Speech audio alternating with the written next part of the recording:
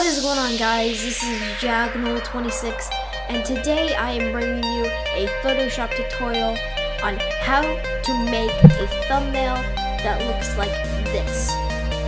This has been requested by this person. I don't really want to pronounce the name because I'm afraid I will get it wrong.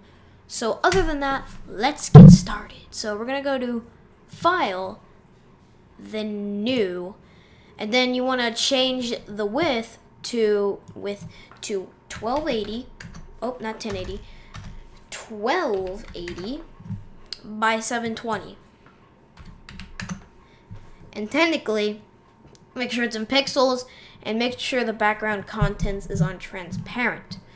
You don't have to worry about anything on advanced. So you click OK, and there you go. Okay, we're gonna get rid of that. But there you go. You got whatever. So we're gonna get the wave in right now. So what you want to do is click on this tool. It's the gradient tool. So click it, and then pick your two colors by double clicking. So this I pick dark green and light green, and then after you pick your two colors, you want to hold, like you want to click it and hold the click, and hold shift at the same time, and then drag down. You'll get a straight line, and it really doesn't matter, but just making sure it's always straight. And there you go. You got your gradient now from dark to light. So let's get the stripes in there. So we're gonna go to Filter, then go to Distort, then go to Wave.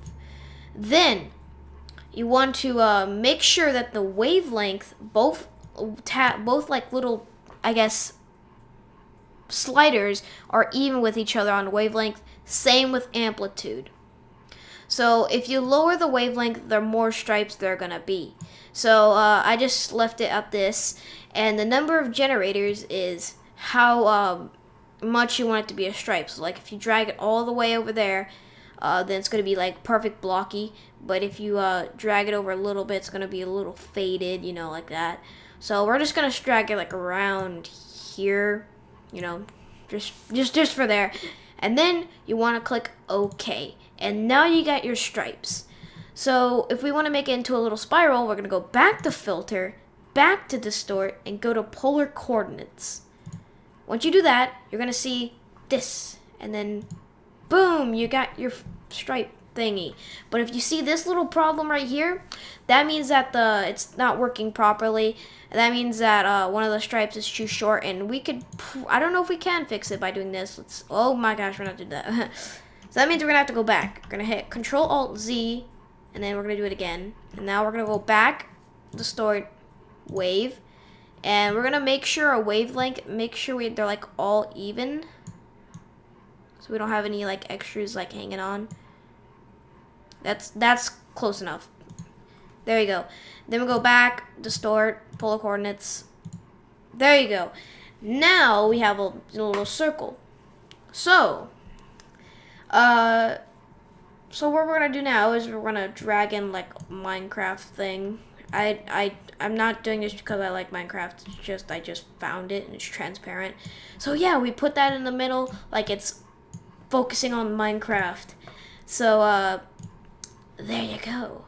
Or what I love to do, is hit Control-J. It copies it. Then make a much bigger copy of it. Make sure it's behind it so you want to click OK. Drag behind it and drag under it to where Minecraft copies under normal Minecraft, and boom, there you go. Then you want to go to the copy and change the opacity. So it's like, oh, not too much. So it's like making it like look like it's so cool and stuff like that. So there you go. We're actually gonna drag this down a bit. Yeah, it looks better. So after done that, it looks like it's faded into the stripes. That's what makes it look so cool. So then we're gonna add our text. So text is very simple. So we're gonna go Minecraft crap number 1.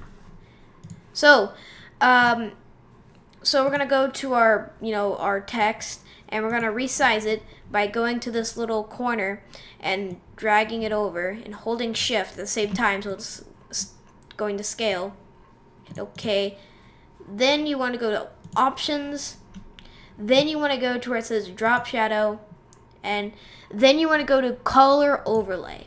This will change the color, so we're going to leave it at red.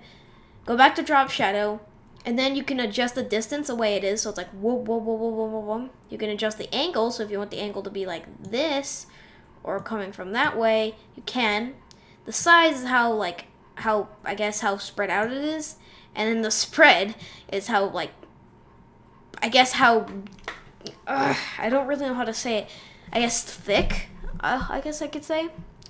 Then you want to go to stroke. Stroke makes it look like it fits in. Because if it's just it looks very, very the colors don't blend very well. Like going from green to red without the black in between makes it look really bad. However, when you have the black, it helps transition from the green to the red. So there you go. And then you can, when you go to stroke, you can go to color. You can change it to a gradient. So if you want the gradient to be like that, you can. However, we're just going to stick with the color. So, and then you can do the same with the other one. Go to color overlay. Oh, are we doing the wrong one? I think we are. Yeah, we are. Whoops. So we're going to go back to number 1 and go to blending options, color overlay, drop shadow, and stroke. Of course, we're going to resize it, but technically, all right, then we're going to resize it. Oh, wow. So it like that, so it's like number 1. So yeah, there you go. But now we're gonna do another part. So that's this version. Now let's go on to the other version where it has a little hole in this. So we're gonna delete, I guess, everything except for the text. So we're gonna delete the layer. Oh, why did I just delete that? Did I? Let's hit Control Z. Okay, we're gonna delete Minecraft copy. We're also going to delete, actually that's it. So we're gonna go, what layer is this one? Oh yeah, that's not supposed to be there. Okay, so after okay, now let's go back to it. So you got your stripe. We're just gonna turn off these text so we can see better. So you got your stripe. So let's make a hole. Let's make a hole. Giggity. But we're gonna go to this tool where it will originally be like this, like there's like dotted lines. Click hold and then go to elliptical tool. Start from like around right here, click it, and then drag it down to the other corner. And then once you do that, you're gonna see like weird squiggly lines around it. So you want to right click in the circle, not out here, in the circle, and click select inverse. So now you're gonna see like dotted lines on the border. Then you want to go right click it, then go to refine edge. And there you go. It's all gone. Wonder what, no. Oh, okay, we're not gonna do that. We're just gonna go to radius. See how it's like getting faded already? Go to the feather, turn that up. Turn it up. So more feather, more fade it's gonna be, and bigger radius. No, actually we're gonna make it more radius. Oh, there you go. You can make it more smooth. You can add contrast, but I think contrast is really weird because it just makes it more straight, so I usually turn it off. Shift edge, same thing, it just doesn't really do much. So like you don't want to have it too much, you don't have too a lot or little. So we're just gonna put at 0 and then hit enter. So but you don't see anything yet. So let's make this disappear. So you want to go down to where it shows like a circle and I guess a box or a rectangle. Click it. Now you got an empty, like it's like gone. But what are we gonna put in the middle? So we can turn on our text by now. So look, There you go. But let's drag in some a little forest thing. And then what we're gonna have to do is drag it under this, and there you go. That is it. And usually when you're doing something, you probably want to have something in the center, like on my Call of Duty ones, I usually put my gun crosshairs right here to fill in, because right in here it looks a little stupid, so we may add in like a Steve. We might Steve it up in here. There you go. So there, it's Steved up. And so that's basically it. I did it under 20 minutes, like the other tutorial, like I did it twice. So other than that, if you enjoy this video, be sure to give it a like. Comment anything you want. I will make a tutorial if you guys request it. And again, this guy requested it. Go check out his, well, actually I really can't say go check out his channel because he doesn't really have anything. So thanks for telling me it, because I like to give you, you know, the best ways to make your videos look better. Again, if you enjoy this video, hit the like button. Please, I mean, you don't have to. It doesn't really matter, but I really want you to. Comment what you think. And go ahead and check out my other videos while you're at it. Then, if you like my other videos, subscribe, because, you know, you'll get to see all of my latest videos pop up on your My Subscription. Doesn't really help me at all. Doesn't really show anything. I really don't think subscribers is a number. Like, I don't count. I just don't think that it's a huge number to me.